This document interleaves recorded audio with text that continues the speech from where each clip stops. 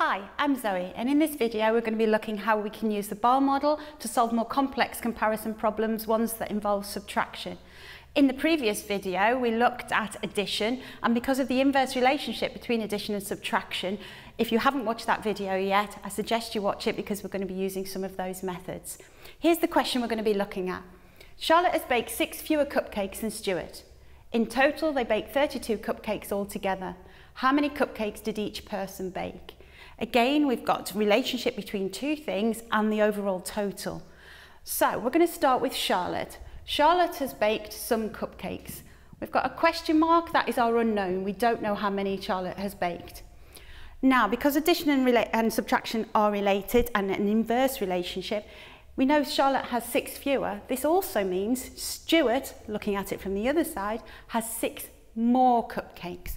So Stuart starts with the same number of cupcakes as Charlotte, but he has baked 6 more cupcakes.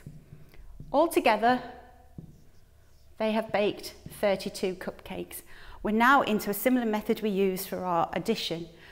32 take away 6 will give us how many left for our 2 unknowns. So 32 take away 6 is 26.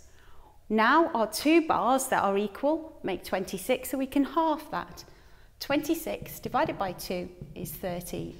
This is our unknown. We can go back to our model and replace our question mark. So Charlotte baked 13 cupcakes, a baker's dozen, and Stuart baked 13 cupcakes plus the 6 more that he had. So 13 plus 6 is 19 cupcakes. So Stuart has baked 19, Charlotte has baked 13, she has 6 fewer, looking back at the question, and we can add those together to check they make 32, and that's how we use our bar model to solve complex comparison problems.